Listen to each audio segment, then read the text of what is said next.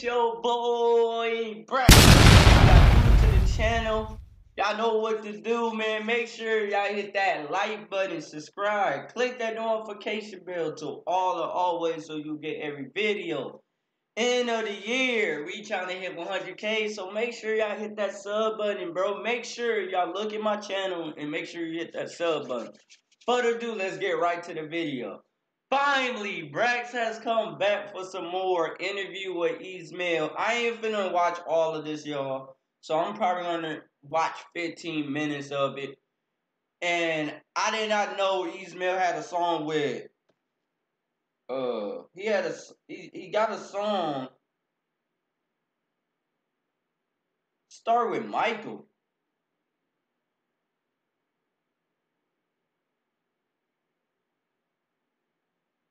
Hold up.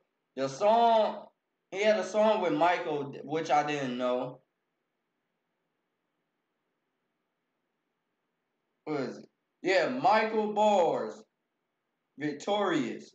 So, hey y'all, this I'm just gonna watch 15 minutes, maybe 10 minutes of this song, and then I gotta react to that, you know. But right now, I just wanna, like I said, man, I wanna get to know Ismail, like what he talking about, where he come from. This motivate me, man, cause he like what 22, 21. All right, man, let's get it. And thank y'all for watching this video, man. It Y'all felt really a like lot more personal when you're talking with and singing with just your regular voice and not having to like, you know. Facts. Well, this podcast is about you, your journey in music, and we'll talk about the new record and the new single as well. Definitely. Thank you. Will, excited. Cool. Awesome. So I did see that you were born and raised in the Philippines. Yes, sir. Very cool. Talk to me about that a little bit. My mother-in-law is actually born and raised in Milan, so she's moved here from Manila. From Manila. Oh, from Manila. I'm sorry, the audio glitched a little bit. Oh yeah. Oh, sorry, Manila. All right. That's cool. That's awesome to know. Yeah, so she moved to San Diego when she was 12. Yeah, so my whole family actually,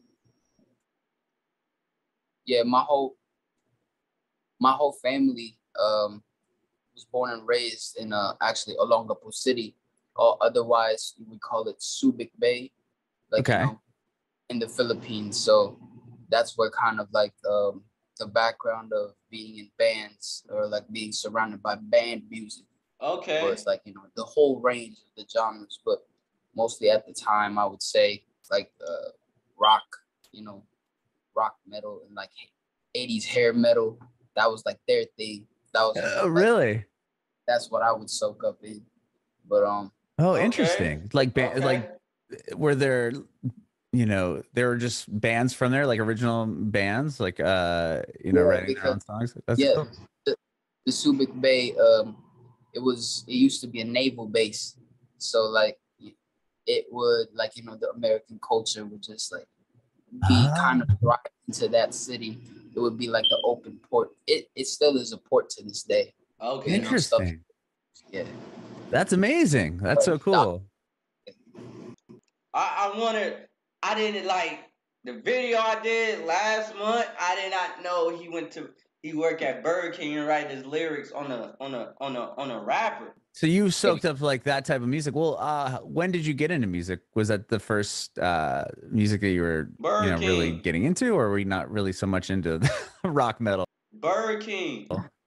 I mean, like at the time, of course, them like my parents being into that, like of course that was their like way of living and how they made ends meet. I would say they like some of the gifts that they would give me as like a child was like some drums and some guitars. Oh, they're into that type of music. Your parents were? Yeah. Oh, that's killer. Mom and my dad. I ain't gonna lie. Back then, everybody in a different country got different music. Like African got like a certain music. Philippine, and everybody like beside USA got like different music, bro. Not really so much into rock metal. I mean, like at the time, of course, them like my parents being into that, like of course that was their like way of living and how they made ends meet. I would say they like some of the gifts that they would give me as like a child was like some drums and some guitars, Oh, But they're into that type of music. Your parents were? yeah, yeah, Oh, that's both killer. my mom and my dad. So it wasn't necessarily like me. I wasn't too hipped on it. Like I would try the drums, like and then try the guitar. Didn't necessarily like get to be too interested in it up until like because like Yeah, that's how I was in middle school, especially middle school. I was into drums and guitar just like my dad, but like trumpet and all that ain't me. of course when you give someone something to do, they're not necessarily gonna like hop on Right, to that. right, right, Like, right. I followed my own little like pathway of what I like more as of like music and like what I would listen to like from kids from a kid and then like as I got a little bit older, I would listen to rap, R&B and stuff like that. So didn't Yeah, necessarily make the okay. So you do listen to rap and R&B. Okay, I music like yet, but that. when I started making music, I would say high school and it would be like I figured he was gonna say high school. I thought he was gonna say like after high school, but I knew for that's why I said before middle school. That's when everybody think they can know. In middle school, it's a mind, but high school is like when you actually a little bit older and you can just think of like, yeah, I want to do make music. deathcore. Oh, really? See, man, Yeah, so you went from your parents being to you're going down your own lane of hip hop heavier. R&B, and then you go back to heavy like metal. Is that what you said? Yeah, yeah, Oh, like interesting. What'd you Yeah. do in the band? Were you the singer? I did kind of a little bit of everything, like around high school and college. Like I would start off just Oh, so he was in college too? Okay. trying to figure out because there was not a lot of people like working on recordings. That Mm-hmm. would have to like I wanted to be that for a lot of people. I guess that was like kind of my goal, like at a certain time in like early college and then like late high school. I was learning, I was trying my best to learn everything when it comes to like the being like a home studio just through my laptop. And I remember showing Hey, you got to start somewhere, man. Y'all heard what you say, man. He used to do this with a laptop. When I make my music, I'm doing it off the phone. So you got to start somewhere, man. people some stuff, but it was still really, really raw and just me trying to because you have to deal with like real recorded snares and like kicks and the Mm-hmm. guitars and all the tones and stuff like that, but they're like the bare bones of what music is supposed to be like, but then you have to formulate a song with just those instruments like guitar, bass, drums, and then just vocals, and then you would have to figure out the melodies with just the guitars alone, the whole like upper scale, the bass and the kick and like the toms would be like the main rhythmic backbone. Then I guess that's where I would say like most of our the musical songwriting like it was kind of my like uh, non non-systematic university for like Mm-hmm. mixing and mastering and And this composing. is you're doing all this with that band, so you're learning how to record Not like the just one. guitars. Yeah, it was just like it was actually a couple bands. I formed some online bands. It was mostly not all online bands, and then I would go around Oh, okay.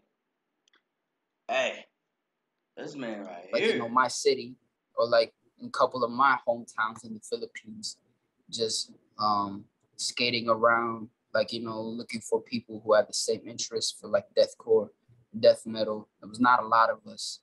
So that's why I stayed online mostly. Like I had like 8 bands. They're still active today, like in terms of like Facebook profiles, Oh, interesting. But we haven't Total, necessarily remade some. Yeah, totally different than what you're doing now. Yeah, but still intact with that interest. I still listen to my favorite artists. Sure. Wow, that's interesting. So how do you? Who is your favorite artist? I know. Ismail got a favorite artist in different, like English and Spanish and 3P. And on the first interview I reacted to, he said it. Yeah, but still intact with that interest. I still listen to my favorite artists. Sure. Wow, that's interesting. So how do you go from that to the hip hop that you're doing now? I mean, I guess I would say I just love music, man. So just being able to make the music, I would say, is an honor. And, it's like a privilege, I would say, that because like a lot of the people, even my dad and my mom, they would say the technology today is like what benefits, like, people who really want it, who really want to go for it. Then exactly. Like some people think technology is bad, but once again, it's good because it can turn you to get some money. You have a lot that is already there for you, but the hard work, it still has to be hard work to be able to like, because it's not just an interest. It starts off as that, but then making the music, like, you have to really dive into it because it's like you go in the lab for real. Sure. Wow, that's interesting that you have so many active bands and especially like online. So it sounds like you were doing this way before obviously COVID and all that. So you almost had a leg up to people that were like, oh, now how do I record music? How do I work with people? I got to figure out all this remote stuff. So you were meeting people online and then sending tracks back and forth? Mm-hmm. Interesting. So, like, got people made some good relationships in terms of like friendships that if we just talk like out of the blue, it's like cool, because I haven't necessarily like, gone out of my way to, to visit them in their places, because some of them in Italy, Australia, some parts in the Southern Americas and Northern Americas, just people who have the interest for like deathcore / death metal. What? That boy Ismail about that? What? He got people in different countries? Whatever. Subgenres of like the death realm of metal. Hold up, y'all. Hold up. It's an ad. YouTube be strict by ads.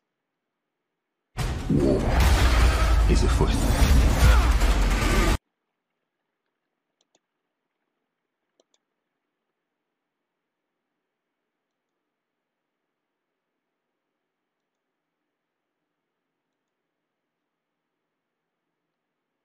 What? This boy Ismail out here balling, cuz.